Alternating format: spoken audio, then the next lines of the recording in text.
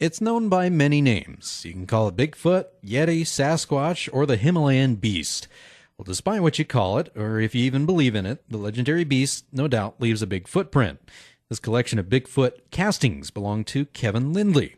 Well, this used to be a major part of what I did, and I used to be an investigator with the BFRO living in Western Washington. BFRO stands for Bigfoot Field Research Organization, but now Lindley spends most of his time as a pastor at a Magic Valley church. Lindley says he grew up in Washington where many sightings were reported of the Bigfoot. He then later got involved with the BFRO. Several of the Bigfoot castings he did himself, others he's gotten from people across the country. Well, I've got about 18 casts, but a lot of these are eclectic. They're from all over the place, but the Pacific Northwest, mostly from Washington. Some are from California. And every one of them has a different story. The baby was just running indiscriminately in the sand, leaving these beautiful little footprints.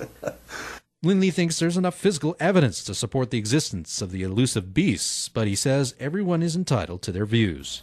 You know, I'm not trying to gain converts. I'm more interested in the people who have seen these things, are afraid to talk about it, and when there's actual physical evidence, footprints, dermal ridges like fingerprints on the feet, DNA from the hair and from the fecal remains, when there's everyone talks about the photographs, but that's what you're seeing. But what's really is the hard science of these animals. Even though Lindley doesn't do much investigating anymore, he still follows the footsteps of Bigfoot.